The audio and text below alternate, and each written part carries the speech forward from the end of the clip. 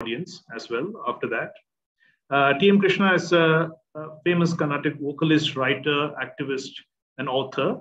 As we know, he began performing at the age of 12 with his debut concert at the Spirit of Youth series, organized by the Music Academy, Chennai. And he has performed widely at various festivals and venues across the world.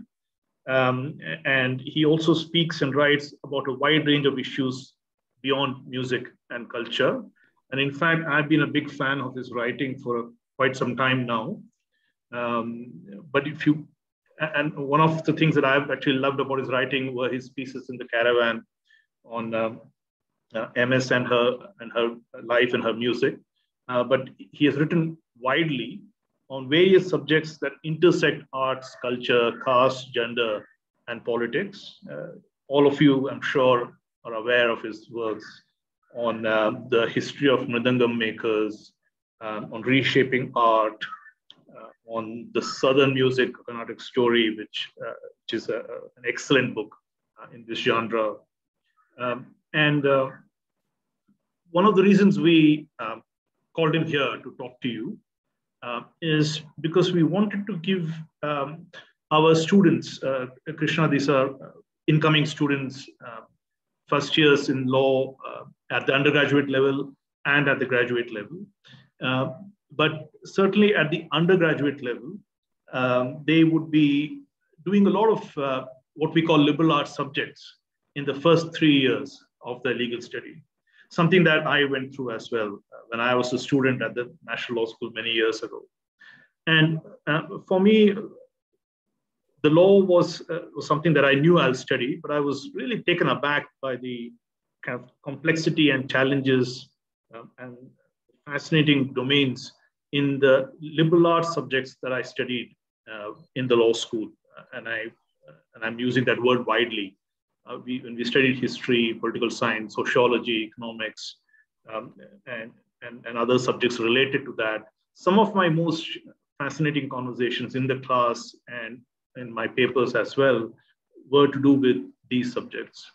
And I wanted someone like you to address these students and talk to them a little bit more about liberal arts. On the one hand, liberal arts and its role in education and in our lives, on the one hand, and also give them some idea, if it's possible, about your own journey through these issues and your own life as it took shape along with your music.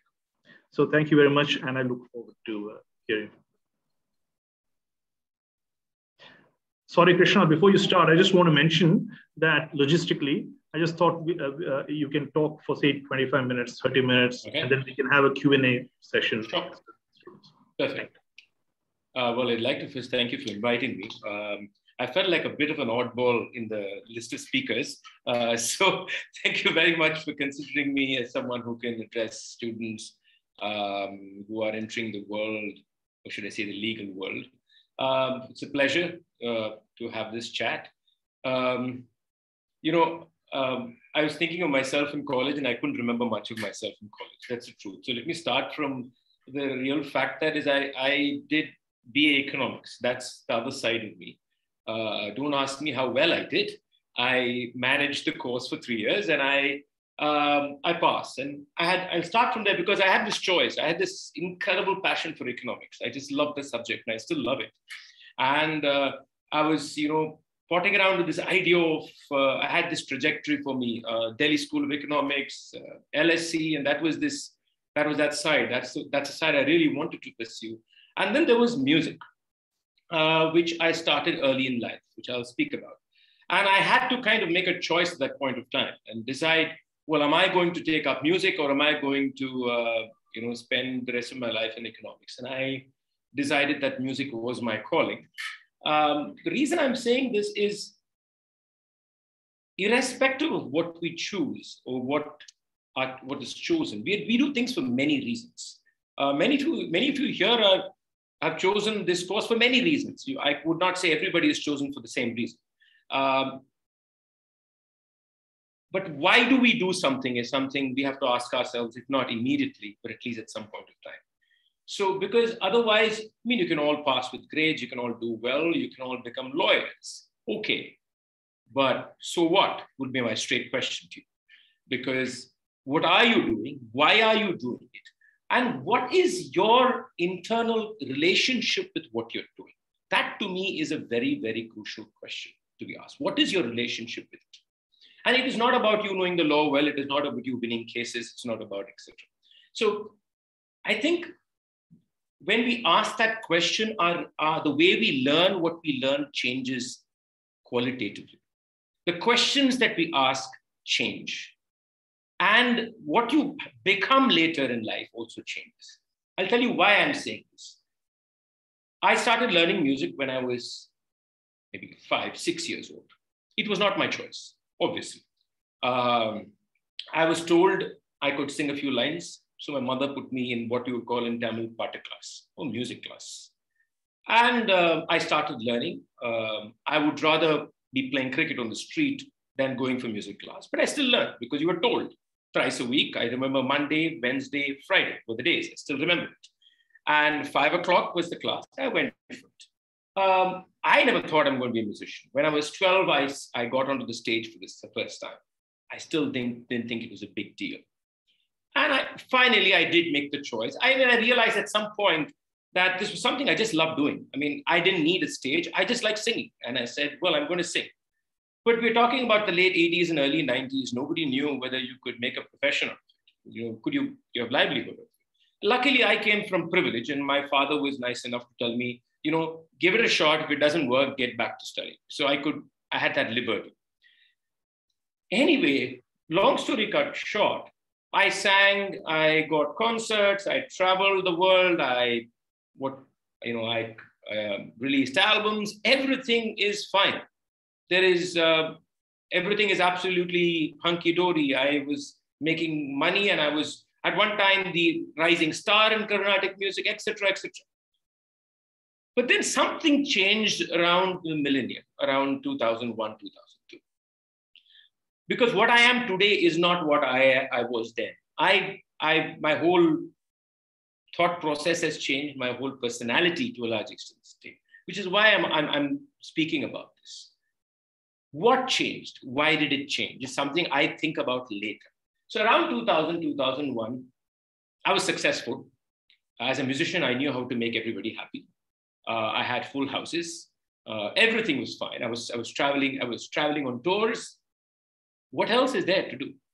I mean, what else is there to do? I could do that for the next 40 years of my life, learn more complicated compositions, maybe do things that other people have not done, etc. Why I'm placing all this, I want you to consider all this in the domain that you are in. Don't think of it as a musician speaking. Think of it in your own domain.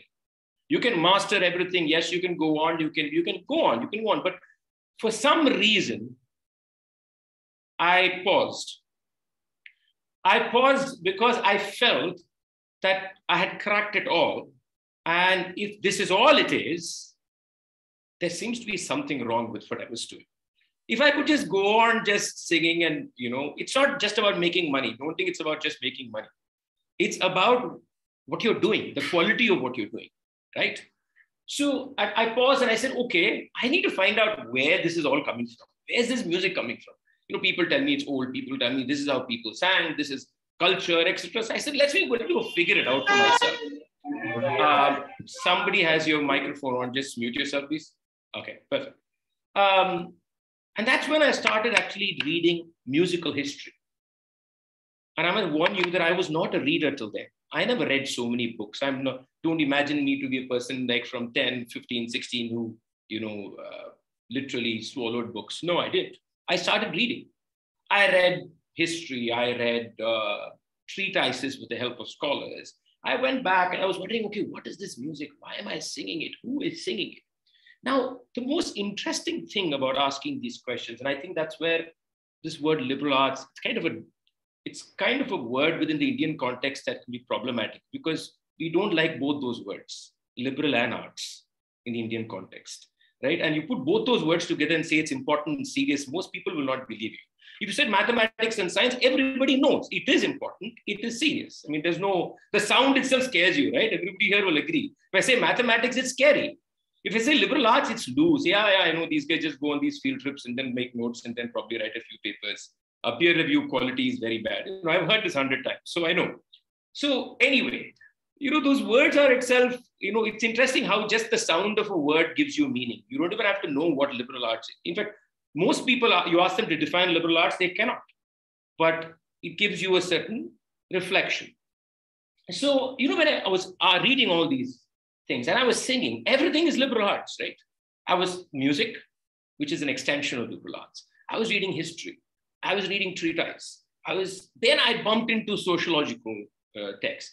And I'm none of these things. I'm not a master of any one of these things. The only thing I'm good at is singing. And I was dabbling with all these things for no reason but selfish. I wanted to know for myself. I wanted to know, why am I singing? Is there any meaning to what I'm singing? When I say meaning, I do not mean making somebody happy. I mean, is there value? Is there value? Is somebody taking back something? And when I read everything, my whole world collapsed. I've never phrased it like this before today, but it did collapse.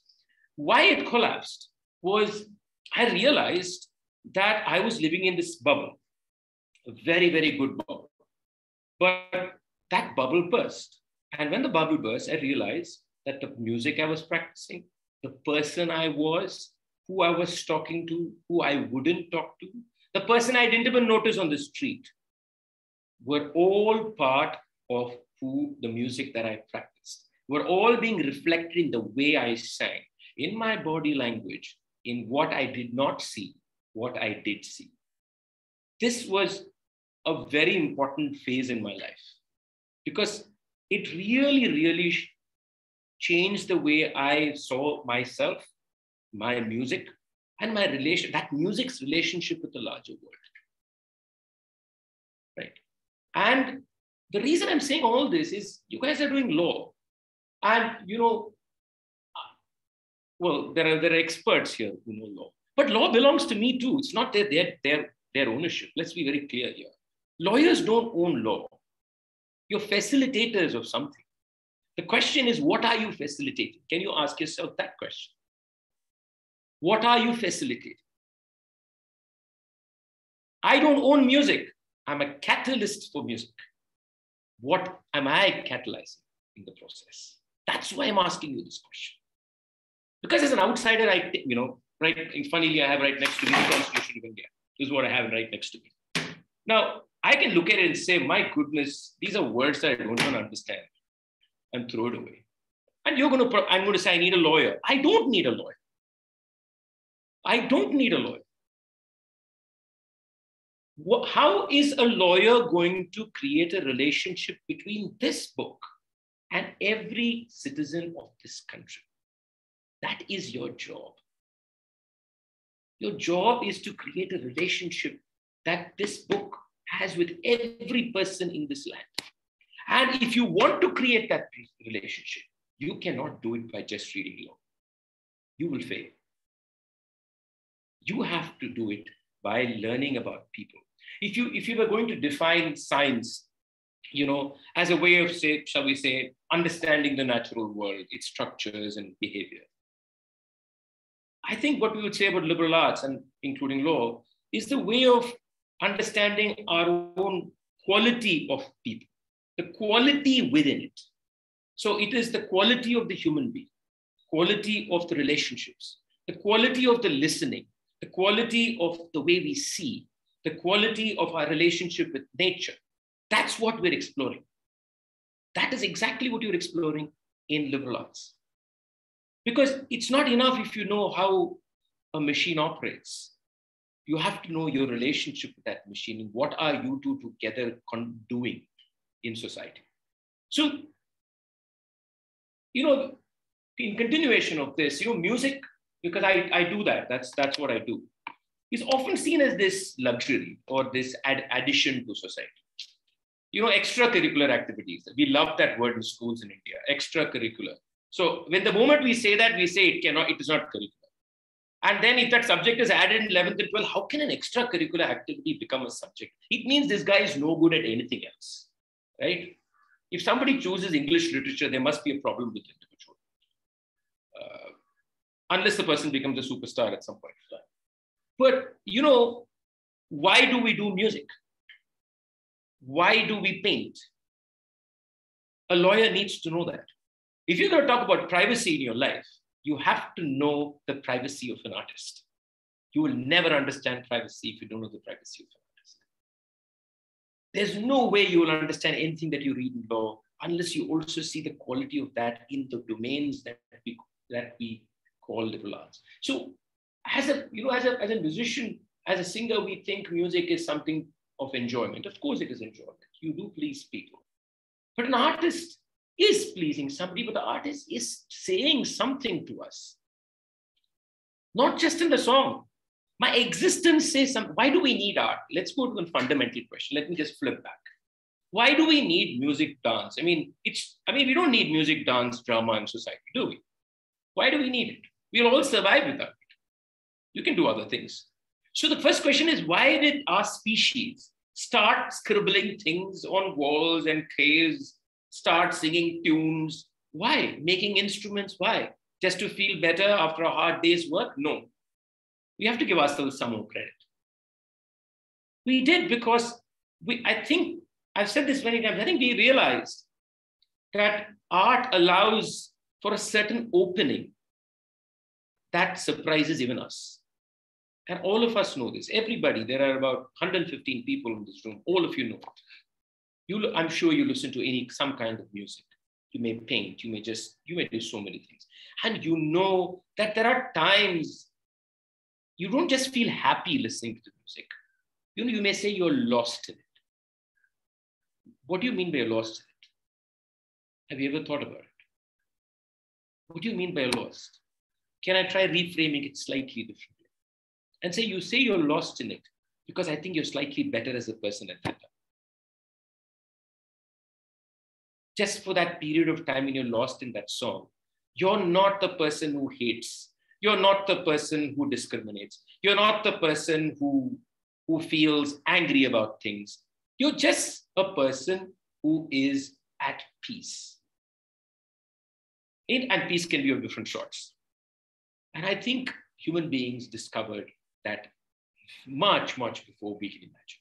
So whether it's a design, whether it is a song, whether it is a movement, whether it's dance, theater, plays, we realize we can tap into some quality within ourselves, which also means we can shake each other, which also means we can ask difficult questions. You watch a film that disturbs you, you don't sleep at night. You know it's all a movie. It's not real, right? You know it. You cry when somebody dies in a film. Why? It's after all an act. Have you ever asked yourself that question? And you know it's an act. That's the amazing part of art. It's not like it's not a fraud being put on you. You know it. You know the X is an actor. You know Y is the actor. You know the stabbing is false. You know the blood is just red ink. You know everything, and yet you cry. Why do you cry? You laugh. Why do you laugh? That's the stunning part of it. You do it because in that experience, you're able, it asks questions of you. It reminds you of things. It brings you to a place where you can actually, in fact, in some ways, deal with an issue which you cannot deal with in the real world. When you read a poem that asks difficult questions, it's an easier place for you to ask those questions of yourself, isn't it? Rather than a friend or rather than a situation on the street. Because there it's a battle. Here it's an image that allows you to think. So the liberal arts is about thinking, about how does one think? How does one create spaces to be able to be better, to be thoughtful, to ask questions? And to me, that is the heart of what we all need to do in life. We all need to do in life. And so, we underestimate the idea of the question itself. We think that asking a question is the easiest thing in life. It's a very difficult thing. You can ask questions and you can ask questions. And when you think about something and ask questions, then it leads to some movement in you. So I think the most important quality that I would see in students, or I would ask students to try and cultivate, is the ability to actually ask questions, actually listen and ask questions. Because the step you're taking today in your life is a step which needs to be something more than getting a degree or getting qualified. Because that will determine what you do or how you do what you do in your life. So look at my life now. I started asking questions about why I was singing in about 2000. And that led to an enormous change of everything that I do. The way I sing music, where I sing music, why I sing music, the questions that I asked of myself in the world that I operate in, everything changed. It gave me strength that I never had before. The books that I write or the articles that I write all come from this quality that I stumbled upon. And the quality was to be able to be open, ask questions, and realize that we are not functioning for something. We are functioning because we are part of something much, much larger. We are facilitators of conversations which are much larger. So whether you're singing a song, whether you're reading an article, whether you are whatever else you may land up doing after these courses, you are part of something larger. And you have to see yourself that way. Finally, I want to say one thing. You know, you may imagine the way we learn music in India or art, most arts in India, is a non-academic world. In the sense, it's not institutional, what I meant to say. So I learned music privately. I learned it in a music class. And the atmosphere there was not very different from what would be a regular school in India. So I learned music and I came home. I learned what I needed to learn to be a good musician and I came home. So in a way, I don't think the music itself actually taught me to ask questions. This is why I'm saying this. Don't think that just because I'm an artist and also this belief that artists are all free bird, free thinkers is all nonsense. Don't believe all that. We are just like anybody else. We are just like everybody else. So even artists need to have an attitude, need to cultivate that attitude. So I never got this in my music class. So where did I get it? I got it at my home. I got it at the school I studied. That is why my music changed. Not because I learned music. Because of the environment that I was at school and at home, and that they allowed me to be able to explore so many other things in life, so many other conversations, so many other books, that allowed me to then even ask questions of the music that I sang. So I'd just like to conclude. I think I've spoken for about 20 minutes as promised. Is that right? That's right. I'd just like to conclude by saying, if there is one word in the Indian Constitution that I think is most important, that's the word fraternity. And I would like to end with that word. Because if we really want to keep the promise or the hope that fraternity is what we seek, then you have to see your learning of liberal arts, of law, of everything else around it, of a song, of painting, all being a part of that endeavor to stay together. That's the only reason you can do what you do. You have to believe we stay together. And I don't mean this in some kind of a nationalistic sense. I mean it in the sense of humanity. And it's not just humanity extends beyond human beings. It means the trees, the lakes, the birds, and the animals. The fraternity is not human being centric. It is about this world and this planet. Thank you very much. Thank you very much, Krishna. That was really inspiring. In fact, your last sentence, your last phrases about fraternity It just reminded me, because yesterday I was just randomly going through some old articles, and I chanced upon an excerpt from Dr. Ambedkar's speech at the end of the Constitution making. Yeah, that's a brilliant speech. Yes, it's a brilliant speech. And the emphasis he places on fraternity there in his speech reminded me of what you were saying. So I think the one thing that I really was struck by, and some of that is reflected in the chat box as well, and I'm going to ask you about that, is the idea that there's some kind of transformation that people can go through, whatever they're doing. For you, it's art. For the students coming in, it's law. And that transformation itself makes them reassess their relationship with whatever domain they are in. For you, it was art. I'm hoping for the students who are coming in here, it's the law through their studying of politics and economics and history. And some of the questions that I'm seeing here are a little bit about that. So one question is about, you had a striking phrase in the beginning. You said your world collapsed, at some point of time around 2000, 2001. And then you had to redefine yourself in some way. And the question from the students is that, what was this process of redefining yourself? In some ways, Krishna, your redefining yourself acted out in the public domain. I think it's publicly known how what you did. But I just want to ask. Unfortunately so, but go ahead. No, but it's an important. Tell us a bit more about it. Yeah, I mean, so what does it mean when I say the world collapsed? See, all of us grew up with set of belief systems. Okay, all of us do. There could be some commonality in some of our systems. There could be some divergence also. And our definition of who we are, where we belong, what you want to do, what you want to become, what your role in society is entirely defined by that set of belief systems. Now, you could argue with me, many of the students could say, but that belief system keeps changing. It's not exactly true. Let's be a little more careful with that.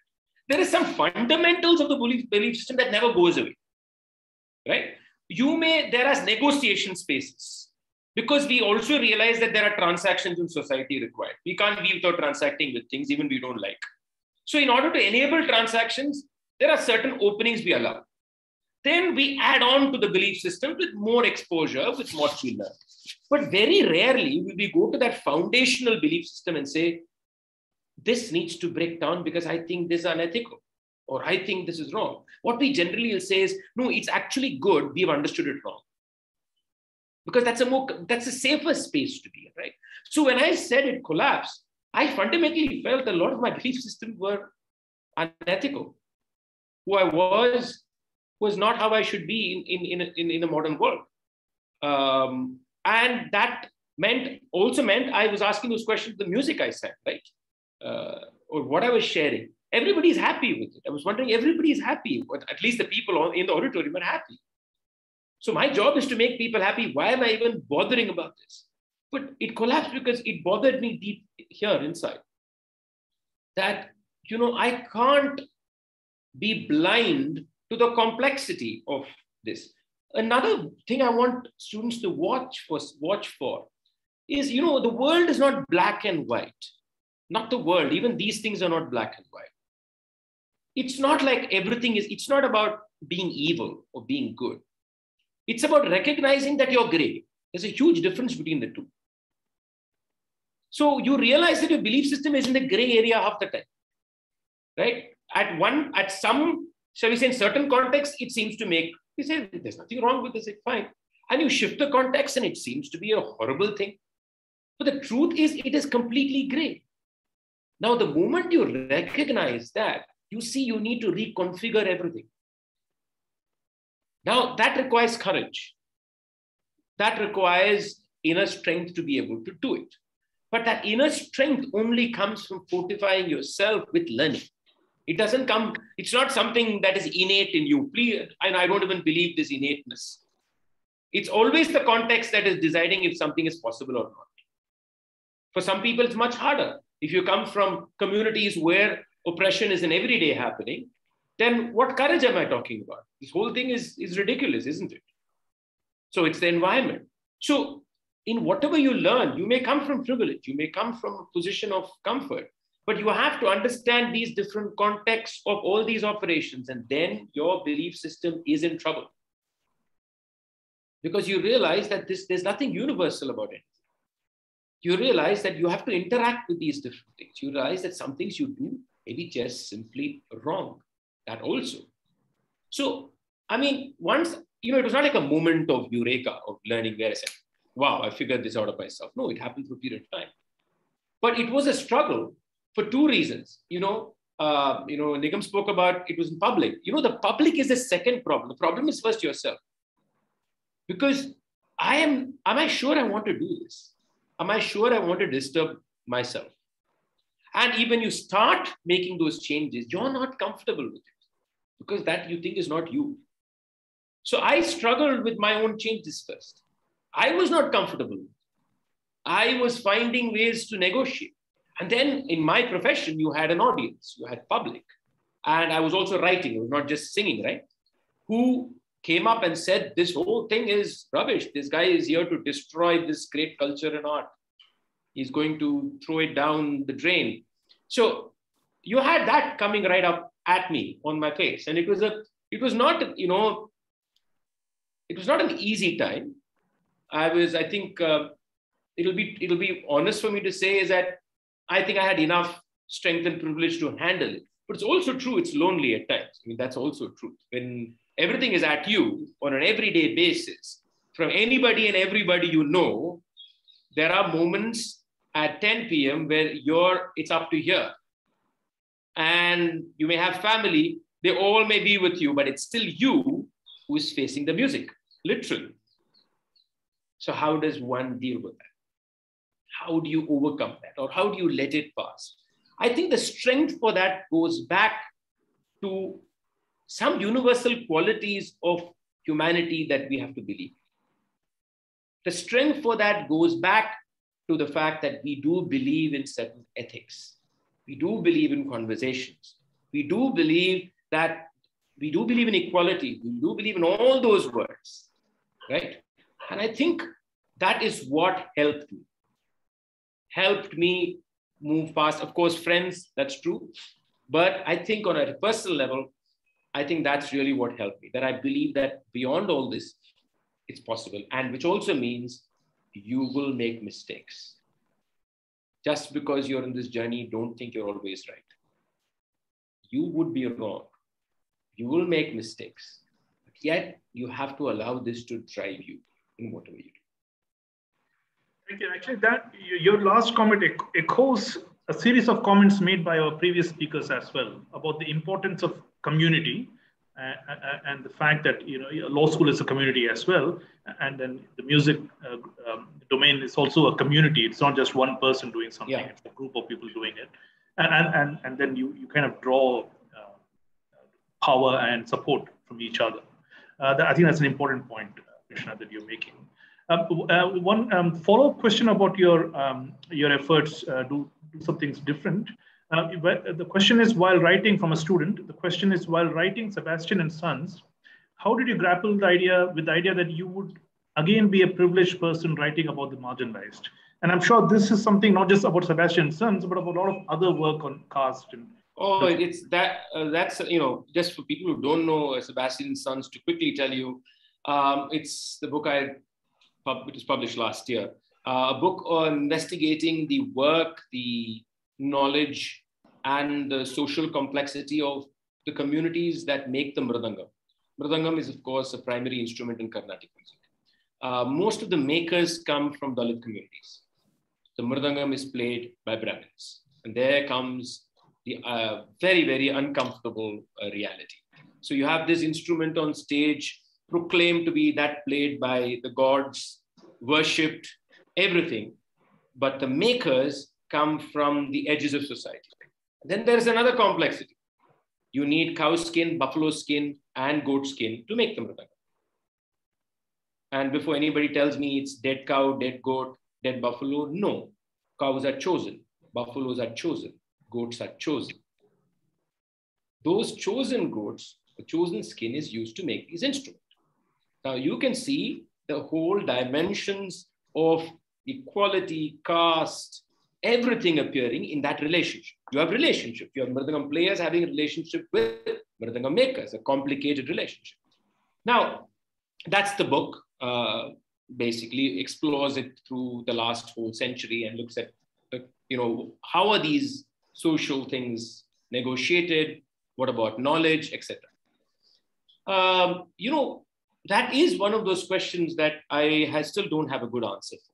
I can just say one thing. If you read the book, you would see that I am struggling with it even in the book. And I put out that in the book itself. Whether I'm asking the wrong questions, whether I have a right to ask some of these questions, because I come from caste privilege, economic privilege, gender privilege, name it. I have all the privileges that you can take off in this country. And I'm going to people who are making mridangams and asking them these questions. That's the first discomfort in that whole endeavor. Why? Why am I asking these questions? Then the second, who am I to write their story? Who am I to come there and write their story? Do I have even a position to write their story? 2, 3, after writing the story, who gets all the awards? TM Krishna gets the awards. They still remain where they are, right? So you can see the messiness that entire book is, but that's the reality of the book. And I'm not here to run away from it. I'm not here to find excuse, but that's true. So why do you still do it? Now, here is what I can propose, and you don't need to accept it at all, is in the case of the Mridangam makers specifically, the truth is that even among the communities that are marginalized, very few people even know that these people exist, except those who are within the world of Carnatic music. This is a reality. Why do I write this book?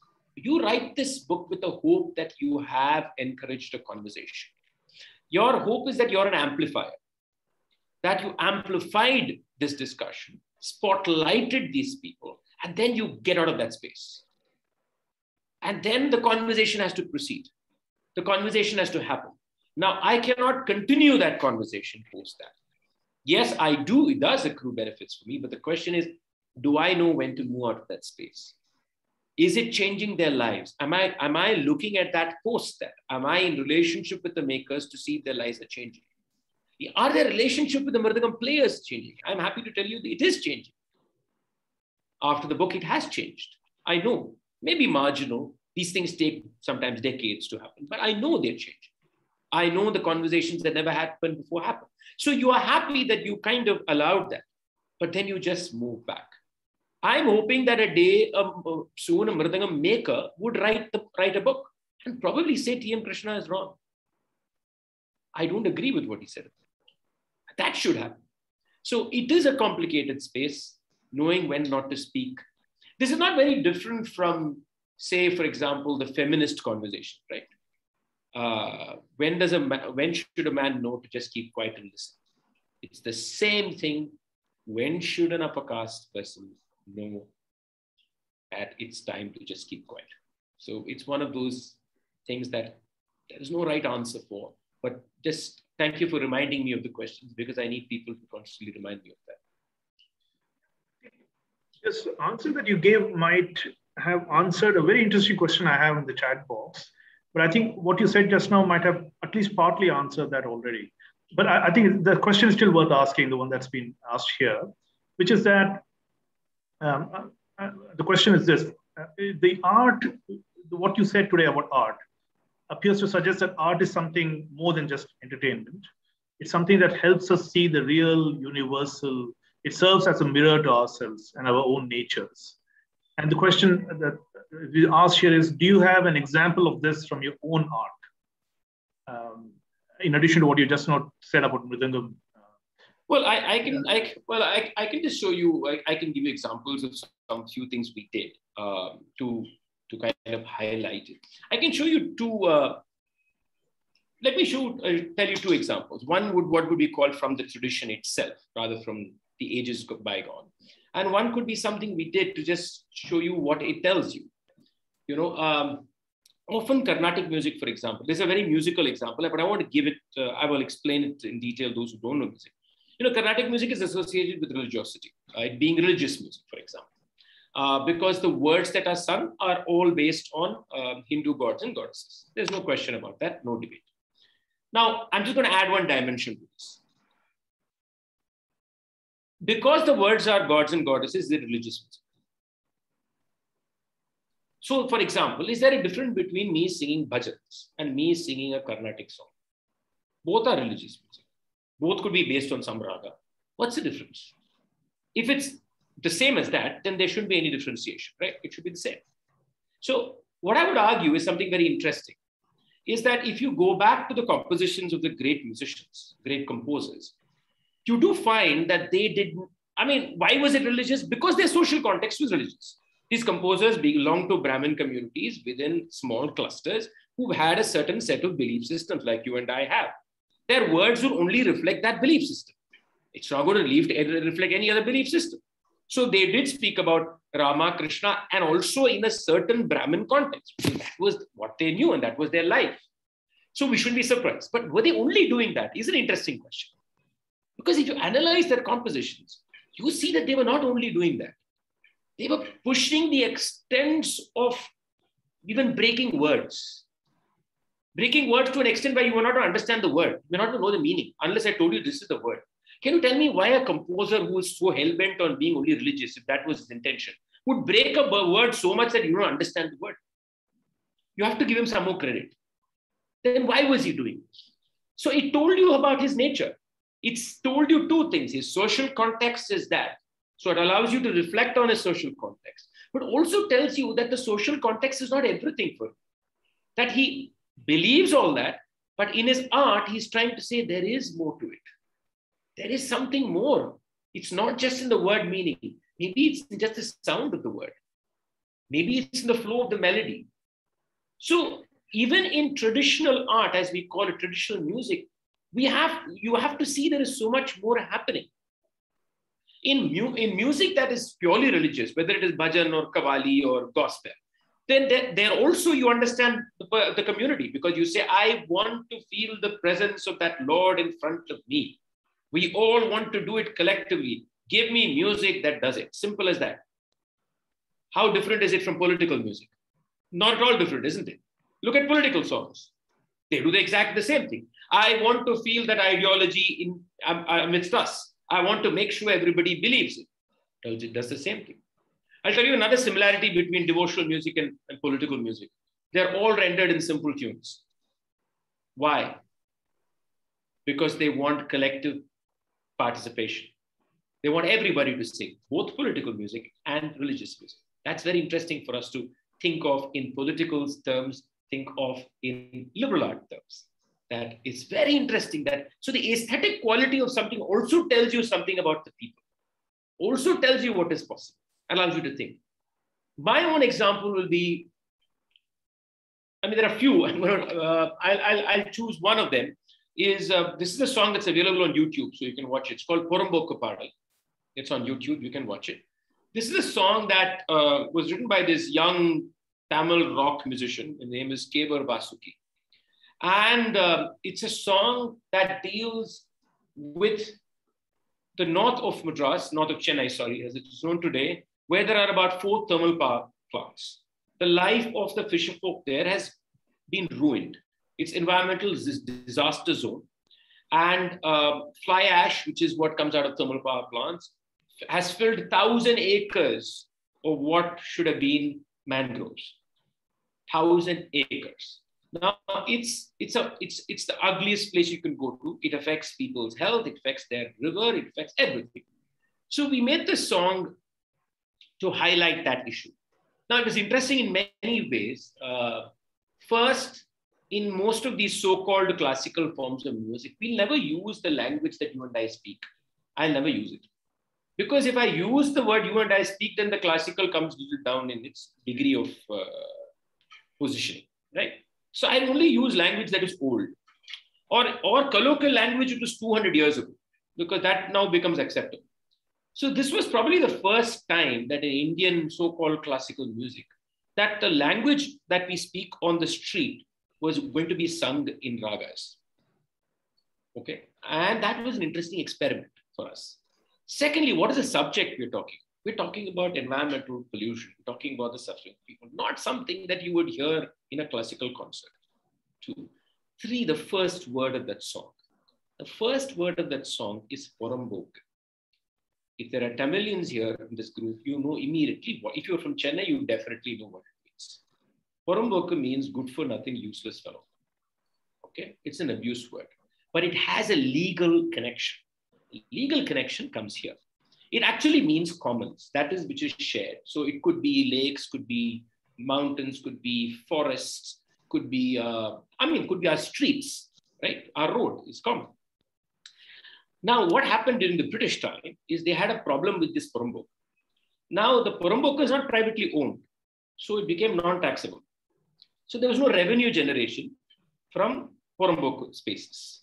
Therefore, Porumboku started meaning useless, valueless, good for nothing.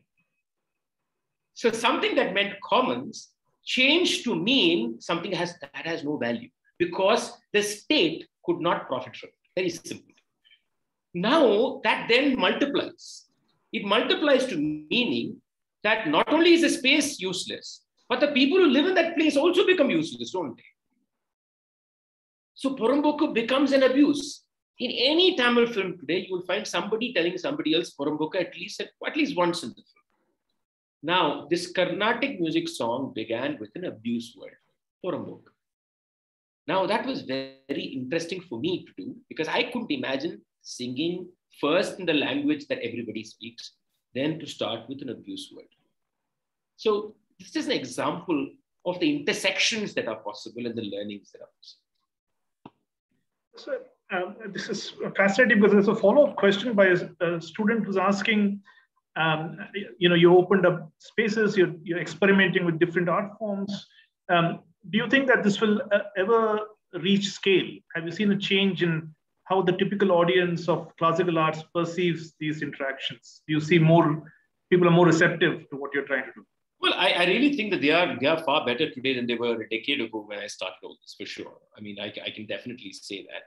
See, the one thing about change, especially when you're speaking about social cultural change, is that what metrics can you actually apply to it? That's where the problem happens. What kind of metrics, quantitative metrics are you going to say? Are they 5? How many people are attending? How many musicians are engaging? Many musicians may engage, may not want to tell you they're engaging. Look at the complexity, right? They may have to wait for them to have enough gravitas and power to engage. See, this goes on. So what I do believe is I do see change. I do see change in the next generation, not in my generation. I don't expect it in my generation. But I think younger people, definitely I see change. And I think we need to give it time, give it a decade, give it 20 years.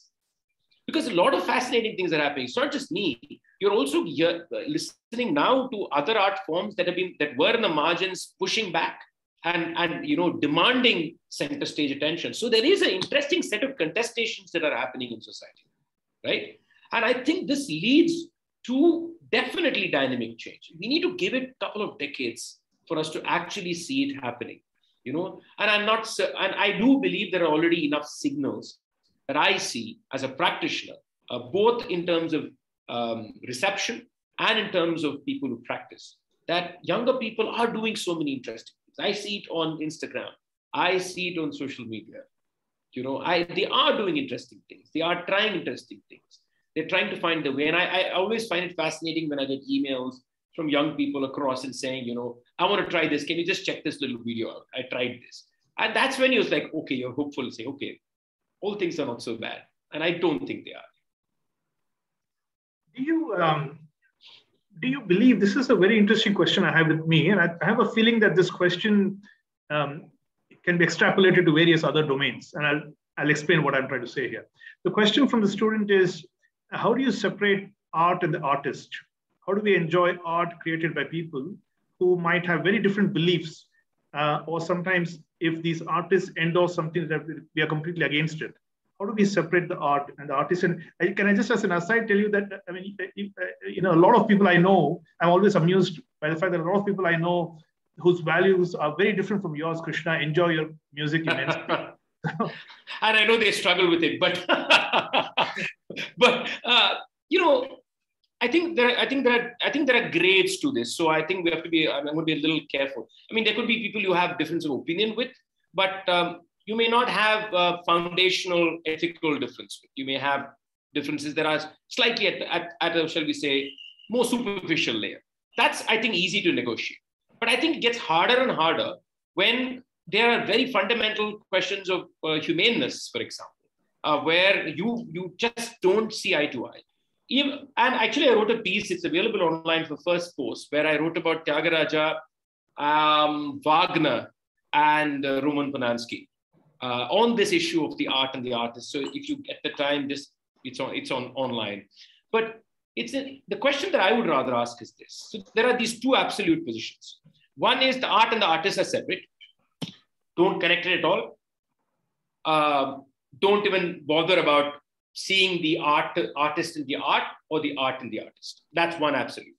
The other absolute is you can't separate them. So if I hate the artist for what he or she or they stand for, then I hate the art. So you have this.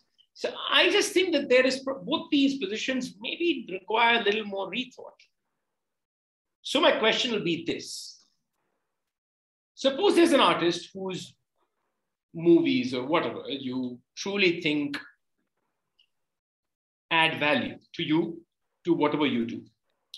But say the person is spouting violent lines, saying things absolutely violent about another community, etc., etc. What do you do?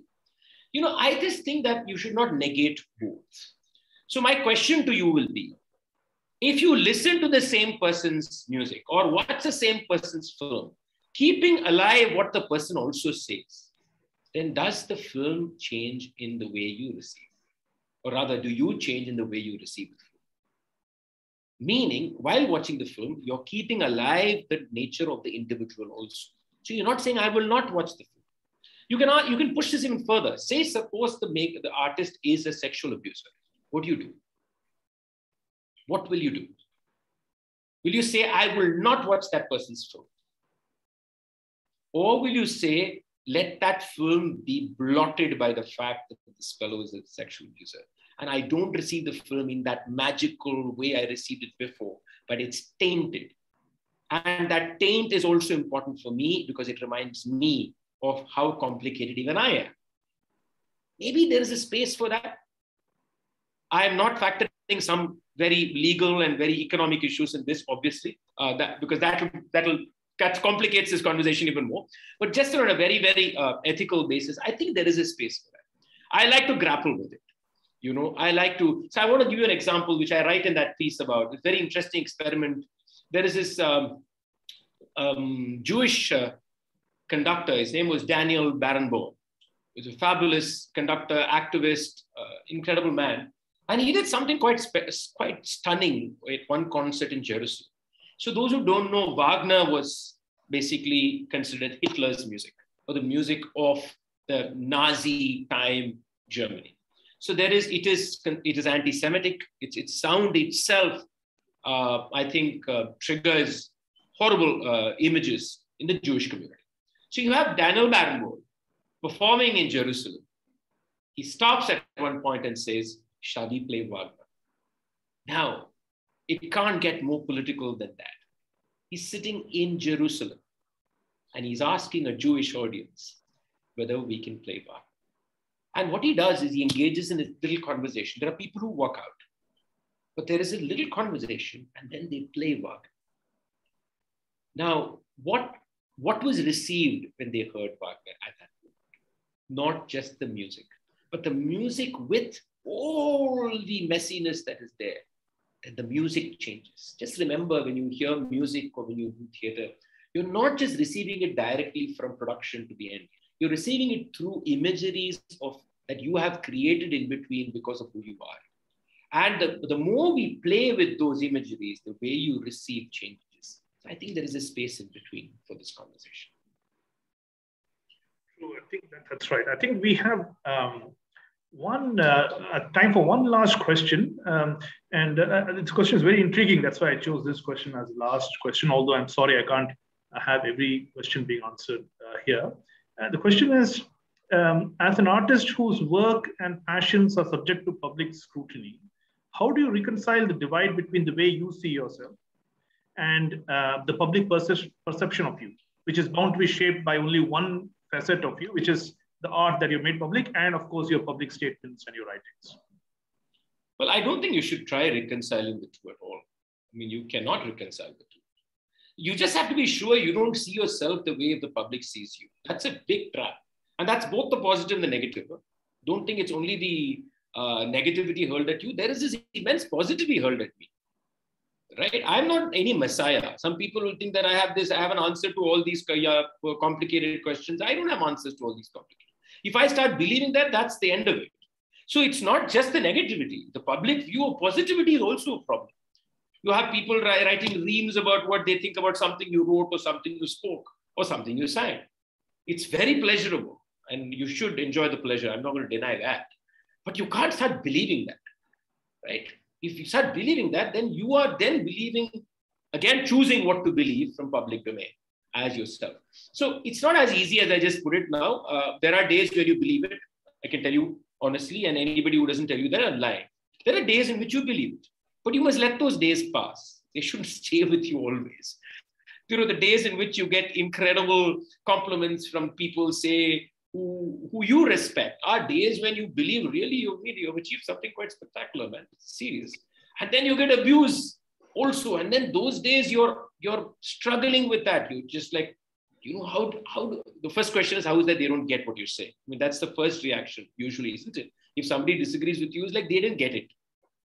And I think that there is a teenage expression that we all use, but I don't think it's restricted to teenage, is nobody understands me. But I'll tell you, it's a lifelong statement that we all believe.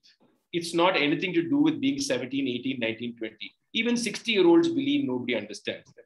So don't ever believe that nobody, so you can't fall into all these traps. So you just have, the only thing you can call on yourself to be is honest, and to yourself. And you just have to call on yourself to be that. So, you know, I'll give you one example. When something critical is written about me, the first reaction is what it is. The person doesn't know what they are writing about or doesn't understand what I said, etc., etc. But you know what happens? I've said this before, is that generally what happens, there'll be 3-4 lines which will be the forceful critique. And you will basically diss the first 2 lines. And there'll be this one line which you actually would not be able to throw away. But you know, it's one of those things that will bother you deeply. So the first thing you will do is, shall we say, decide a good response to it in your head. So in your head, you've already actually written a letter to that person saying this line is wrong. And you know to yourself that that answer is not good enough because maybe there is just that one point in that line that you need to think about. So my suggestion to you is draft that and keep it in a draft folder. Get up the next morning, open that article again, read it again, and open your drafted response and read it again. And you don't have to say it in public that you agree with what that person said. But as long as you do it to yourself, you're in good shape. Krishna, this was really nice of you to come and talk to our students. I feel that these talks really serve the function of opening up some ideas, some conversations, some thoughts in the heads of our students as they embark on what is going to be a challenging, rigorous, but hopefully enjoyable journey for the next 5 years or 1 year, as the case may be. Thank you very much, Krishna. No, thank you, Nigam. Okay. Thank you all for giving me this opportunity to have this chat. And I do hope that all of you do wonderfully well and learn a lot and contribute to the institution too. I think both needs to happen. Thank you. Take care, all of you. Thank you. You too. Bye. Thank you very much. Thank you. Bye.